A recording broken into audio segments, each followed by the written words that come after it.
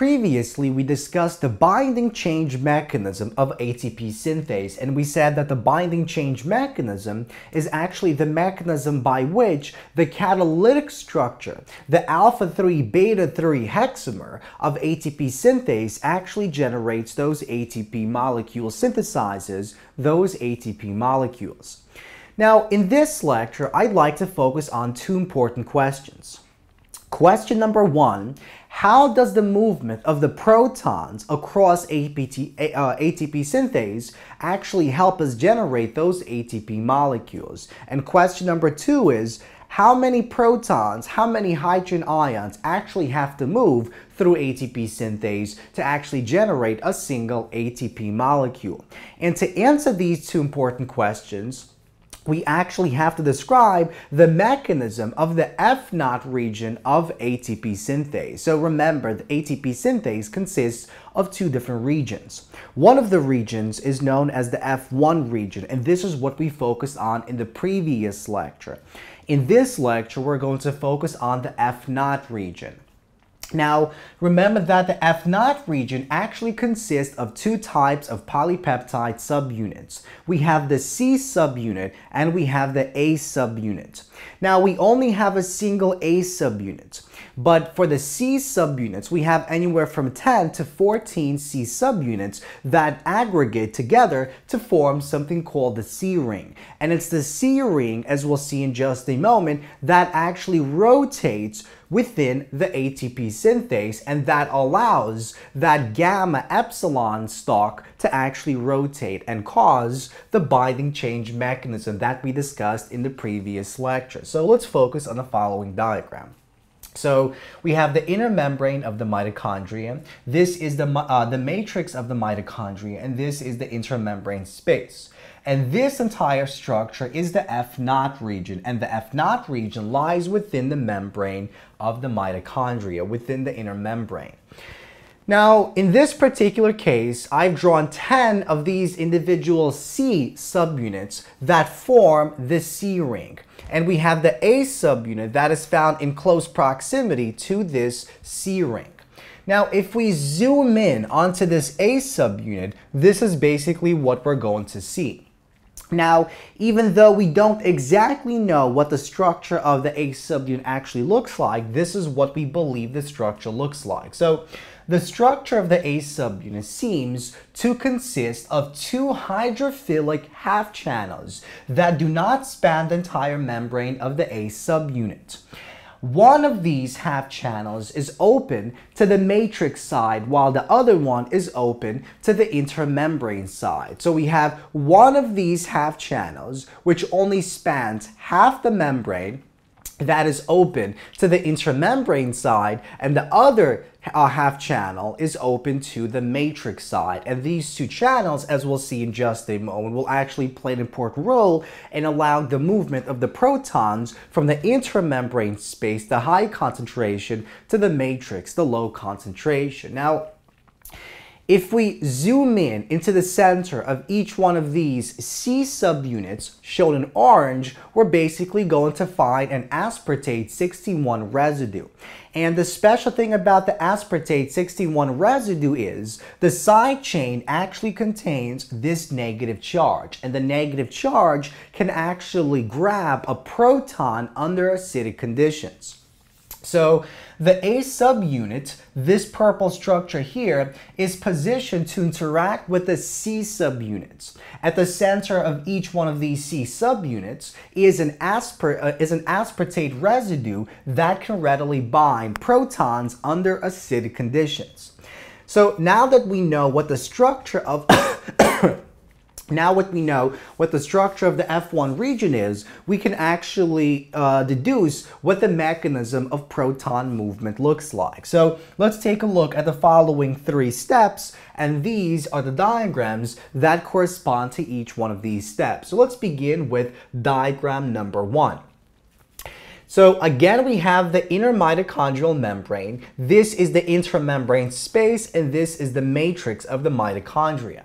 Now, we know along the matrix, we have a low concentration of protons relative to the intramembrane space. Because remember, complexes 1, 3, and 4 of the electron transport chain basically use the movement of electrons to generate that proton electrochemical gradient. So we have a proton-rich environment in the intramembrane space, and we have a proton-poor environment in the matrix of the mitochondria.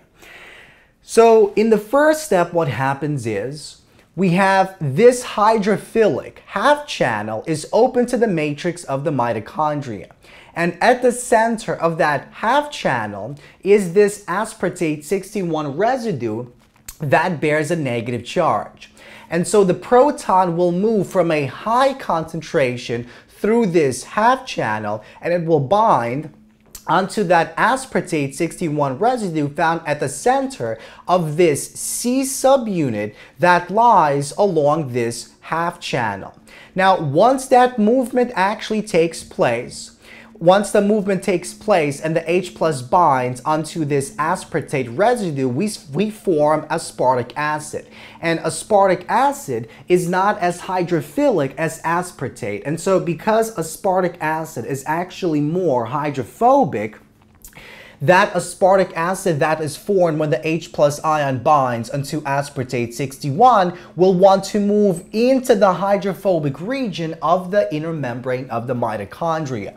And so this subunit here, the C subunit, will tend to rotate. And let's say the rotation is in the clockwise direction. And as this C subunit rotates, it causes the entire C structure to actually rotate with it. And so what happens once this H plus ion moves into this section, it binds onto the aspartate residue, forming the aspartic acid. Because aspartic acid is more hydrophobic, it wants to move into the core of the inner membrane of the mitochondria. So this rotates, and that causes the entire C ring to actually rotate.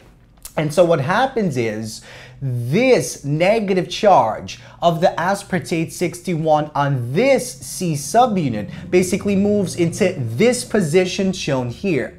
And this aspartic acid, basically that is found within this C subunit, moves into this position, and now this H plus ion can move from this area to an area where we have a low proton concentration in the matrix of the mitochondria. And in this fashion, we see that the movement of these protons from the high concentration to the low concentration basically powers the movement of this C ring. So once again, in diagram 1, an H plus ion will enter the half channel of the A subunit facing the intramembrane space, and it will bind to that aspartate residue of the nearby C subunit. And once the binding takes place, it transforms aspartate 61 of that particular C subunit into aspartic acid. Because aspartic acid is more hydrophobic, it wants to move into the core of that inner membrane of the mitochondria and out of this half channel. And so as that rotation takes place, it causes the entire C ring to actually rotate. So the entire C ring then rotates until a C subunit with an aspartic acid enters the half channel that faces the proton-poor environment of the matrix of the mitochondria. And once this is found in this position, the H plus ion can then move from the hydrophilic environment of this particular hemichannel and to the poor the environment that contains a low concentration of those H plus ions. And so we conclude that the movement of the H plus ions through the half channels powers the rotation of that entire C ring. And remember from our previous discussion, the C ring is actually directly connected to that gamma epsilon stalk that runs through that central cavity of that alpha 3 beta 3 hexamer. And so what happens is, since the C ring is directly connected to the gamma epsilon central stalk, it causes that central stalk to actually rotate, And when this central stalk actually rotates, it stimulates the binding change mechanism that takes place within the alpha-3 beta-3 hexamer that actually allows the synthesis and the release of those ATP molecules. And so ultimately, it's the movement of the protons across the hemichannels, across the semichannels of the F0 region that allows the synthesis of these ATP molecules. Now, I have to mention the following important idea. So, the only thing that rotates in ATP synthase is the C ring as well as the gamma epsilon structure. Everything else remains stationary. So that includes the A subunit. So the A subunit of the F0 region doesn't actually move. So this purple structure that contains the half channels actually remains stationary. It's the C ring that actually rotates. And as that C ring rotates, it causes this red section, the gamma structure, and the blue section, the epsilon structure, to actually rotate. And even though the gamma epsilon central stalk actually rotates through the central cavity of the alpha-3 beta-3 hexamer, because this A subunit does not rotate and the A subunit is connected to this delta structure through these 2B subunits, this entire alpha-3 beta-3 hexamer doesn't rotate as well. So this alpha-3 beta-3 hexamer structure remains stationary because it is connected via this structure to this stationary A subunit of the F0 region. So the movement of the protons through this ATP synthase rotates the C ring, and that in turn rotates the gamma epsilon stalk, but everything else actually remains stationary. So now we basically answered question 1. So now we know how the movement of the protons across ATP synthase actually allows it to generate the ATP molecules. So once again, it's the movement of these hydrogen ions through the half channels of the F0 region that allows the rotation of the C ring, and that in turn rotates that gamma epsilon stalk, and that powers the synthesis of the ATP molecules within the stationary alpha-3 beta-3 hexamer structure. The final question is, how many protons actually have to move across the inner membrane of the mitochondria to synthesize a single ATP molecule? Well, as we saw in the previous lecture, a rotation of 360 degrees of the gamma epsilon structure actually produces a total of 3 ATP molecules. Why? Well, because in the alpha-3 beta-3 structure, we have a total of 3 beta structures, and each one of these beta structures actually synthesizes a single ATP molecule. And so when this gamma epsilon structure rotates 360 degrees, it is able to generate the 3 ATP molecules.